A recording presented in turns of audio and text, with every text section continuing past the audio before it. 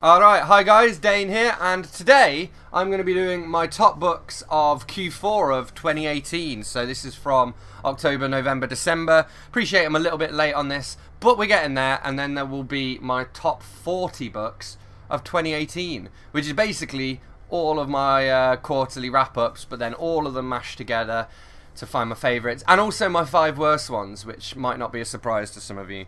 So we're going to go ahead and jump straight in. So, book number 1, so this is in at number 10. This is Calm by Tim Parks, and this is one of the vintage mini moderns, and basically this is all about Tim Parks. Basically was having a few health problems, and he'd been advised to try meditation and mindfulness. So he went off to a yoga retreat. He was very skeptical about it all, and actually he kind of comes away with it with like a different point of view on it all, carries on, and in his personal life he's doing a lot of meditation at home, etc. And then he goes on another meditation retreat, and then this one doesn't quite go so well. And what I liked about this is he's very honest about it all. He's kind of a skeptic as well, so I kind of could see myself in him, and that just made it really relatable. And I think meditation is something that personally I should probably be doing, but that I don't do. So yeah, it was interesting to read about it, and I would recommend this if this sounds like the kind of thing you're into. It's actually excerpted from a longer book called Teach Us to Sit Still, but I would probably say just get this, the vintage mini, because I think I would have got bored reading about this for a full book, but as it was, this was a perfect size, and that's why it made it into my top 10. Alright, number 9, we have Electric Dream. Number 10, number 9.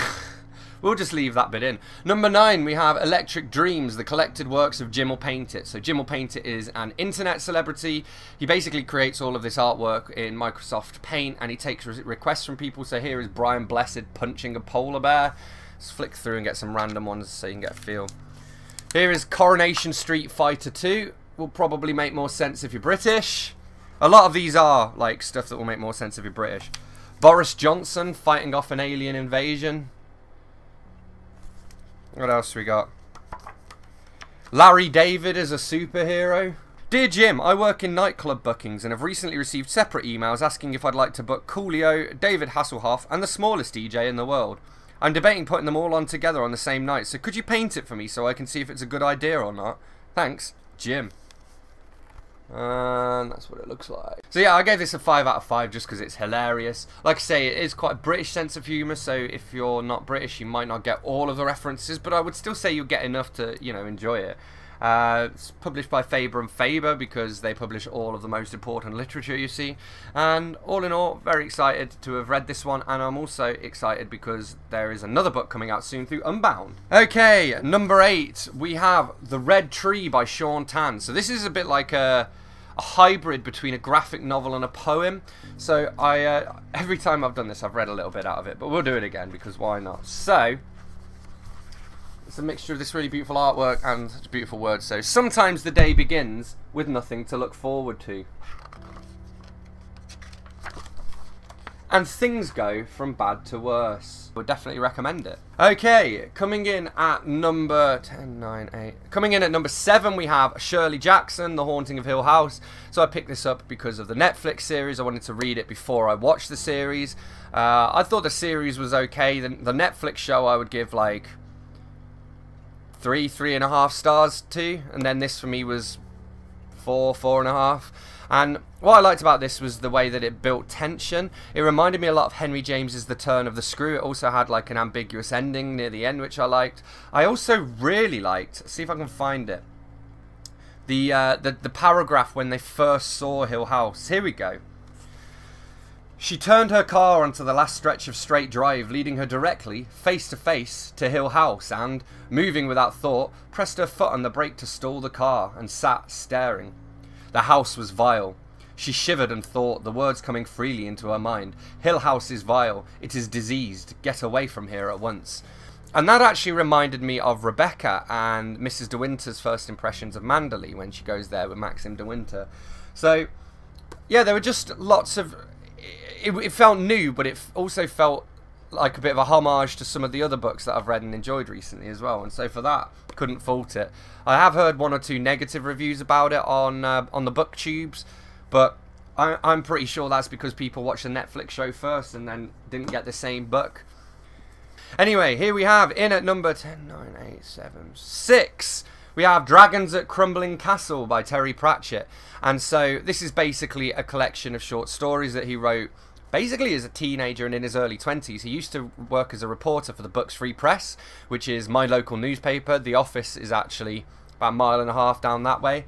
And yeah, it was just interesting. I mean, even in the introduction, he talks about Buckinghamshire. All the stories are kind of set in small British towns, kind of in the 1960s. Obviously, a lot has changed since then, but it was still interesting to read about, especially because it's my local area.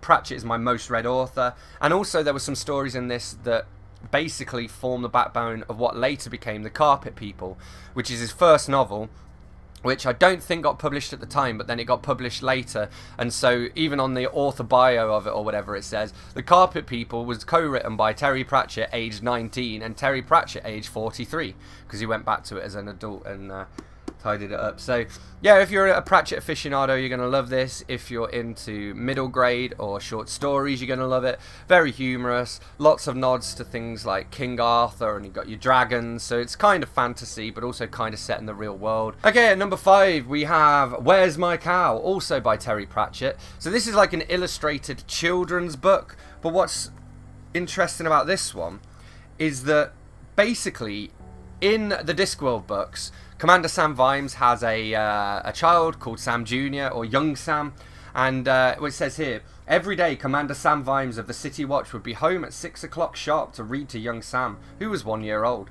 6 o'clock, no matter what, or who, or why, because some things are important. And we have some nice images here. So actually in the books, Where's My Cow is mentioned, and then this is like a really strange book, really, because it's kind of the actual book from the Discworld, but also it's not, because basically Vimes updates it. He's like, this book's boring, I'm going to tell you a real story. He tried it the very next night. It went, where's my daddy? Is that my daddy? It goes, bugger it, Millennium Hand and Shrimp. It is foul all run. That's not my daddy. And so lots of references to the Discworld there that if you're a Discworld fan, you're going to recognise, and you're going to love it. Maybe not so much. I wouldn't actually read this to a child, I don't think. And I also wouldn't recommend it if you've never read Discworld, because, again, a lot of the humour there is kind of inherent to it. Alright, and these last 4 are all kind of shorter ones. So in at number 4, we have Race by Toni Morrison. So these are selections from Song of Solomon, The Bluest Eye, and Beloved. I read this on the train home for Christmas. It made me feel very uncomfortable, but I think that's what books like these are supposed to. I was also kind of impressed by how all of the characters were racist in this. It wasn't just like, you know, a black writer attacking white people for racism. She showed that black people can be racist too. Like, everybody can be racist, and arguably everybody is to a certain extent. And books like this, I think, are all about making you question that, to look at your own privilege. I mean, I think most of us are privileged, unless we're like living in poverty in like Ethiopia or something like that. We're pretty privileged. I mean, if we've got access to running water, the internet, and food, we're pretty privileged. So I think this book was good at making you kind of realise that. But also, it's just beautifully written. It also includes an essay that was written recently about Donald Trump.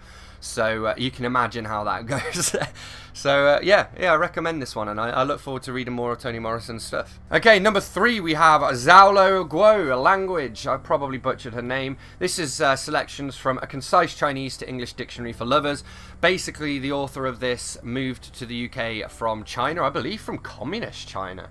And she's just learning the language, and this is actually written in the way that, oh, what's the word? In like the dialect or whatever, in the idiosyncratic way in which she spoke. So I'm going to read you my favourite paragraph from this to give you a feel for it.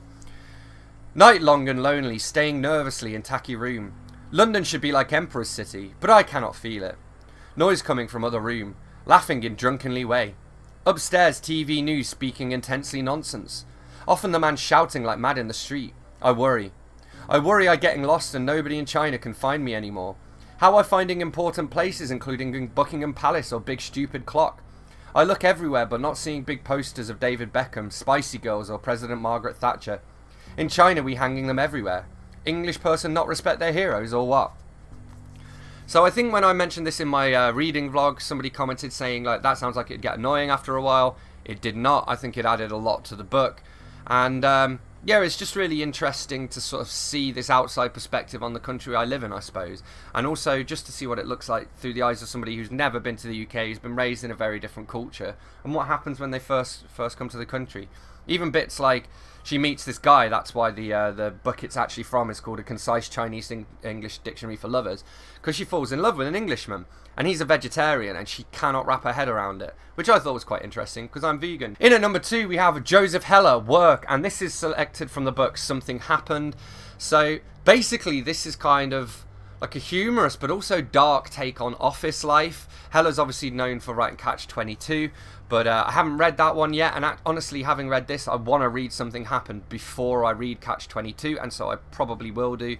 Heller's awesome, really good writer, and just, again, very humorous. For me, it was very relatable because I used to work in an office. Just things like office politics, the bickering that goes on, like the two-facedness, all of this stuff. Yeah, just really, it was humorous but thought-provoking at the same time, and it makes me glad that I no longer work in an office. And finally, my favourite book of Q4, and it is Shaking Hands with Death by Terry Pratchett. So it's the third Pratchett book on this list. So I'm going to read the blurb of this because I think that'll give you a good... Well, there are details in the blurb that I won't remember off the top of my head. Why we all deserve a life worth living and a death worth dying for. Most men don't fear death. They fear those things, the knife, the shipwreck, the illness, the bomb, which precede, by microseconds if you're lucky, and many years if you're not, the moment of death. When Terry Pratchett was diagnosed with Alzheimer's in his 50s, he was angry, not with death, but with the disease that would take him there, and with the suffering disease can cause when we are not allowed to put an end to it. In this essay, broadcast to millions as the BBC Richard Dimbleby Lecture 2010, he argues for our right to choose, our right to a good life and a good death too. And obviously, it's kind of haunting reading this after he did, you know, pass away due to his battle with the disease, but also, I totally agree with him when it comes to his thoughts on euthanasia, and I just think the way that this was argued, it was passionately argued, it was personal, it was powerful, and just if you have any interest in like elderly care, Alzheimer's, dementia, which I do because of 2 of my grandparents, and also it's what my mum does for a living. My best friend, or one of my best friends, her gran has dementia, and so she actually works as a carer for her, and it's just a vile disease. It's awful. And I'm not going to lie, I didn't cry, but I did well up a few times at this one.